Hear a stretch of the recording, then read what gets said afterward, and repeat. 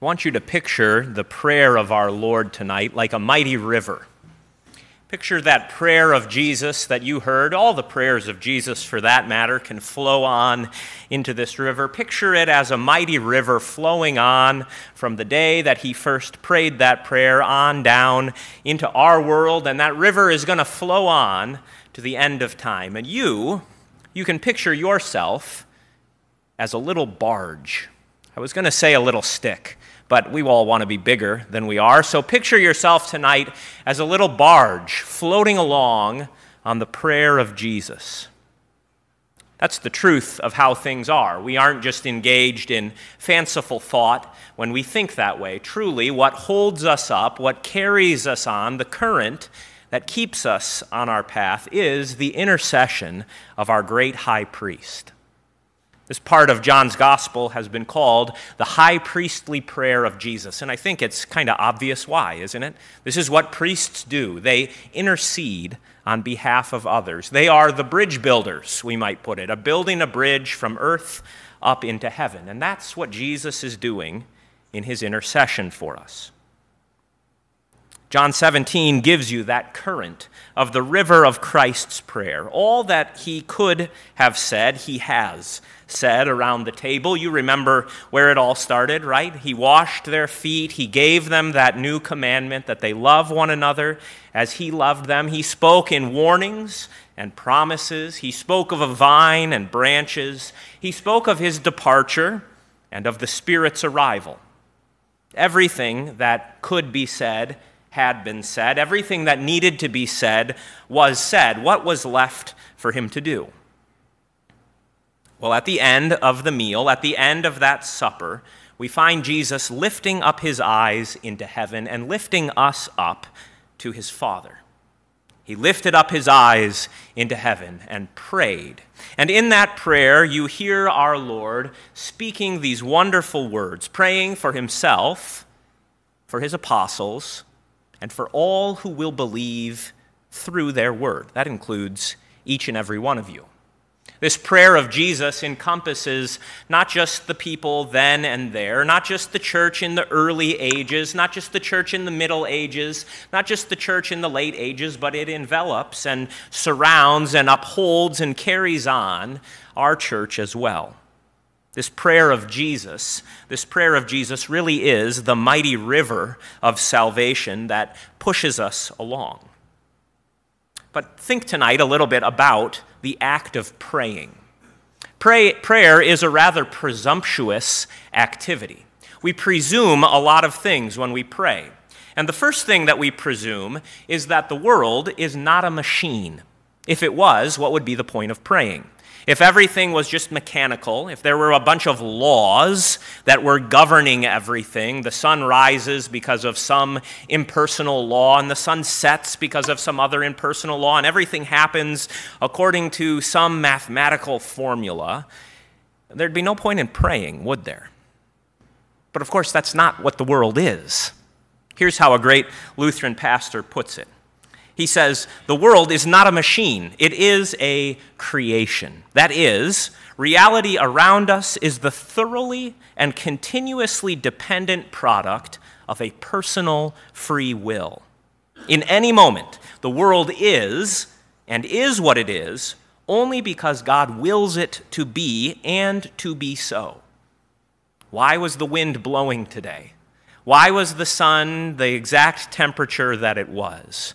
Why was the light just the way that it was? Why is the dusk like it is? Why do the stars come out in the patterns that they do? Why does any of this stuff happen? Sure, there are laws of nature, there are principles that we can discern because God's will is consistent.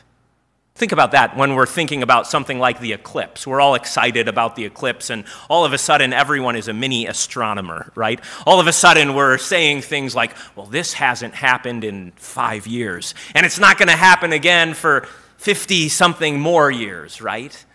All of these consistencies in our world are there because God wants them to be there.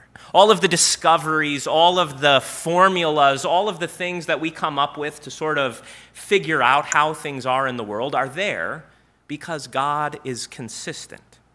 But what that means is that we aren't surrounded by a machine. Here's what that pastor said. He would go on to say, he says, "We are enveloped by a dancing multiplicity of mysterious realities." It's not a machine around us, it's a dance. Isn't that beautiful? The dancing multiplicity of mysterious realities. Of course, if you use big words, everything sounds cooler. But that is way cooler, isn't it? The world is not a machine that's just sort of going on. The world is the product, it is the creation of your Father. And when you pray, you are presuming that He actually wants to hear from you.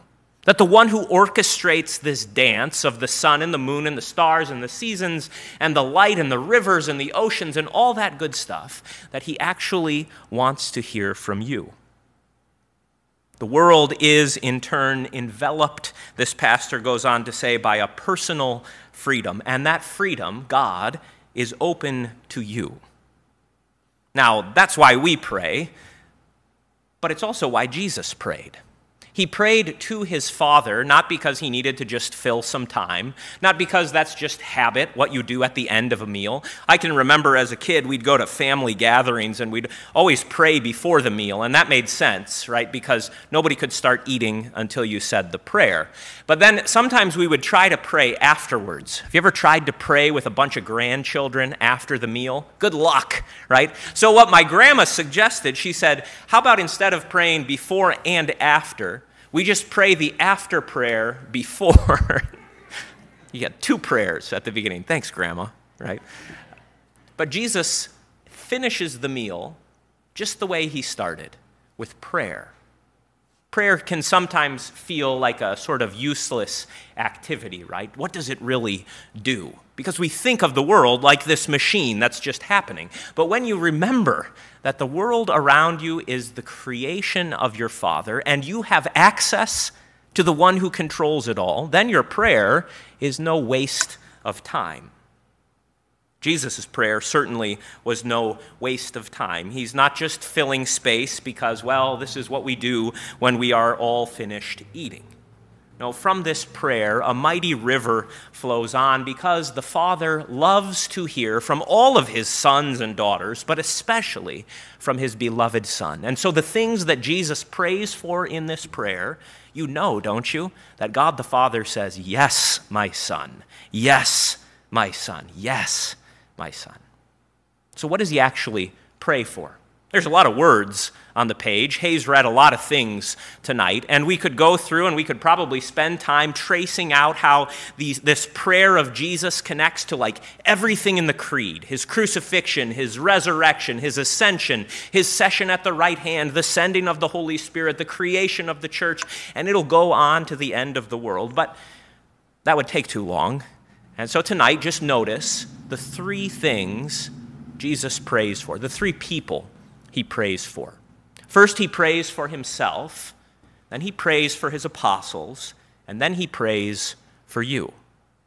Now, it might seem odd that Jesus prays for Himself. Sometimes people tell me, Pastor, I never pray for myself, and I say, well, you should.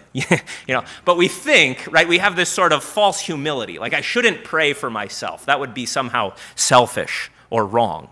Well, Jesus does it, so you should too. Whether you think you need it or not, you should pray for yourself. And what we hear Jesus praying for Himself also kind of strikes us as odd, doesn't it? What does He say? Father, glorify me. Wait a minute. Are we allowed to ask for glory? See, we hear that and we think, well, glory means fame. And is Jesus really praying that God would make Him famous? Jesus doesn't want to be a celebrity, does He? He's not interested in fame for fortune or something. That's true. But when He says, Father, glorify me, hear it this way. He's saying, Father, lift me up, elevate me. And of course, when you hear that, you know what that's a prayer for, don't you? Jesus is lifted up on His cross. When He says, Father, glorify me, He's not saying, get me out of this tough situation. He's saying, put me in the tough situation. Put me there on the cross, because when I am glorified, then you are glorified. and then all of my people are glorified. This prayer for glory is not a prayer for greedy gain. It's not a prayer for selfish fame. It is a prayer for, well, what did he say? The salvation, the eternal life of my people. That's the glory of Jesus, not to suck it into himself, but to pour it out to each and every one of you. So he prays, glorify me that you may be glorified and that my people may be glorified. And then he goes on to pray for his apostles and for his people after them. Now, think about what that requires. We call this intercession when you pray for someone else. If you were to go home tonight and you were to try to remember, who did I see at church today? Who can I pray for? And maybe a picture comes into your mind and you actually know the name. Aha! I remember that guy's name. In order to pray for that person, you have to kind of identify with him or her, for that matter, right? You have to think, what would it be like to be that person? What is he going to need? What is she going to need? Well, Jesus does that. When he intercedes for his apostles and when he intercedes for you, he identifies with us. The letter to the Hebrews puts it this way: we have a high priest who is able to sympathize with us. Jesus sympathizes with his apostles, and out of that sympathy comes this beautiful prayer. He says, Father, keep them in your name and keep them from the evil one. Now just think of how important that was for those apostles. Those apostles faced things that we will not face.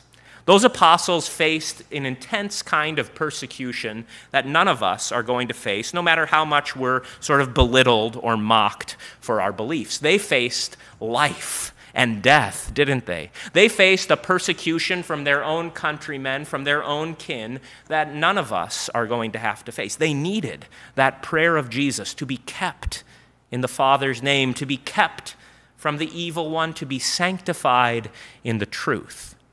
This is what I mean. Because of that prayer of Jesus flowing like a river on through the world, the church grew.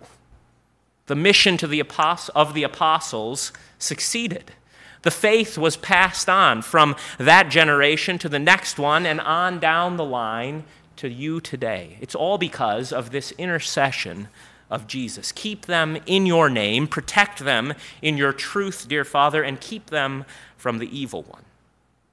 And then thirdly, we hear Jesus praying for those who will believe through the word of the apostles. That's all of you, right? That's all of us. In the same way that he sympathizes with his brothers, with his apostles who are around the table in the upper room, he now still sympathizes with each and every one of you.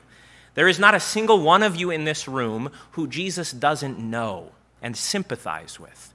There is no one in this room who is too insignificant for Jesus. Well, I don't really care about them. Jesus is not like me, right? I say things like this all the time. I'm not really interested in the details. I'm a big picture kind of a guy. Jesus is detail-oriented and big picture. And what that means is that he is able to sympathize with every single one of your weaknesses, whether they be little or big, whether you are young or old, whether you are simple or very intelligent. Jesus is able to sympathize with any of you, and he prays for you. He prays for you. And what does he pray? He prays this prayer for you: that they may be one with me as I am with you, dear Father.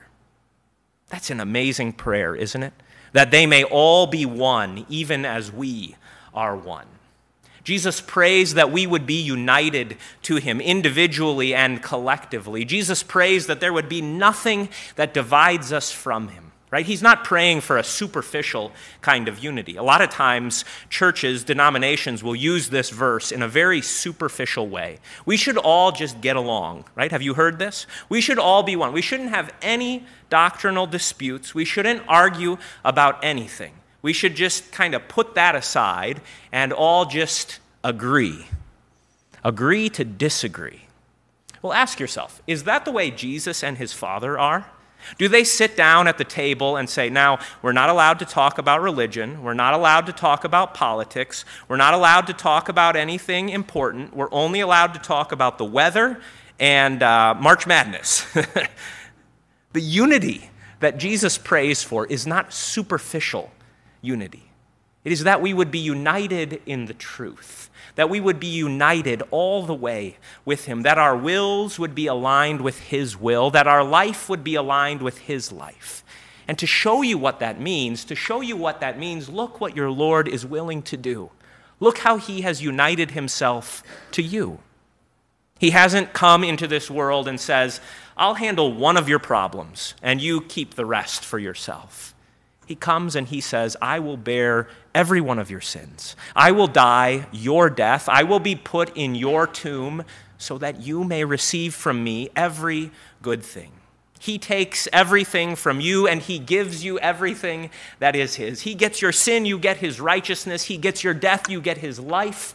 He gets all of your uncleanness and you get all of his holiness and glory. That's the unity that Jesus prays for. Not a superficial thing, but the unity that saves. That's a beautiful prayer, isn't it? That's the kind of river that you want to flow with, right? Don't fight against it. Sometimes if you go down to the Ohio River, you'll see those tugboats churning and churning and churning against the current, right? How much better would it be if they just turned around? I know they can't do this, but if they could just turn around and just float down the river. That's what our calling is. To not swim against the current of Jesus' prayer, but to flow with him, to go where he goes, to follow his example, to go where his prayer calls us to go to. And when you do that, then instead of fighting the current, you learn to go with it. You learn to go with the words of your Savior, Jesus Christ, so that finally you will come to the day when the river opens up to the ocean. And how is it that Jesus put it? That they may be where I am and see my glory and know the love that the Father has had for me from the foundation of the world. That's where this river is headed, dear friends. Don't fight against the current. Go with the current. Let yourself be pushed on by the Spirit of Jesus Christ. Let yourself be pushed on until you come to that wonderful vision of his glorious love. To him be the glory now and always. Amen.